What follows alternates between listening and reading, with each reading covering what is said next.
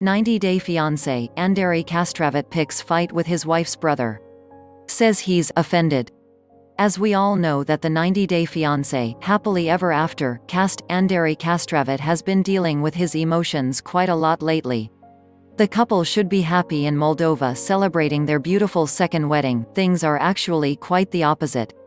Before moving further, please subscribe to our channel if you are a fan of daily entertainment and news of your favorite reality TV stars. Before other family members arrive in Moldova, Pothest's father Chuck and brother Charlie arrive there beforehand. They get to the restaurant to meet up with Anderi and his friends. Chuck asks some questions about Anderi's pasts, but he doesn't want to talk about that. Chuck still wants to know what his son-in-law did while he was in Ireland. Upon asking the question, Anderi gets a little violent as they were under the influence of some drinks too. Chuck asks a question about how Castravet's friends thought when he met Elizabeth, to which Anderi replies, "Don't start over the green card now."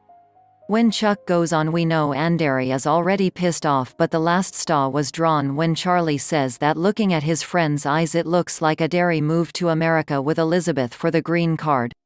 That ends up with things getting heated and Anderi and Charlie almost getting physical with one another. Later, Elizabeth asks Anderi to take a walk with her, but she still seems upset. And let's be honest, anyone in her shoes would be upset. "I've never seen you act that way, I've never seen that look in your eyes before. You were so enraged," says Pothest to her husband.